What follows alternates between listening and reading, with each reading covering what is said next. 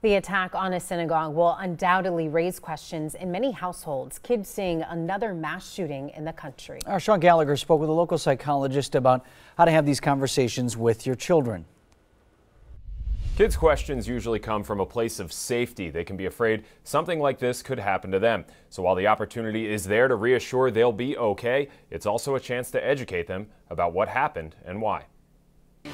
It's a sight that's become all too familiar. First responders running into danger after a mass shooting.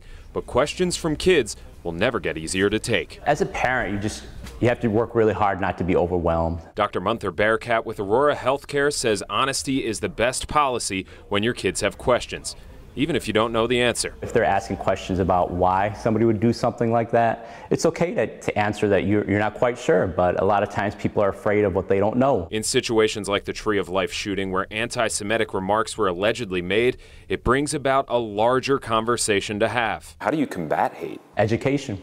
To counteract that misinformation that these individuals might have. The more similarities we connect with others, the more likelihood that that fear will go down, and we'll educate them. He's only 2 right now, but I do feel like he's going to have questions. Colleen Kickbush's son is more concerned with pushes on a swing this beautiful fall morning, but she's not going to shy away from having tough conversations as he grows up. I teach my child that everybody is different and everyone is entitled to have their own opinions, but you never hurt somebody because they're different.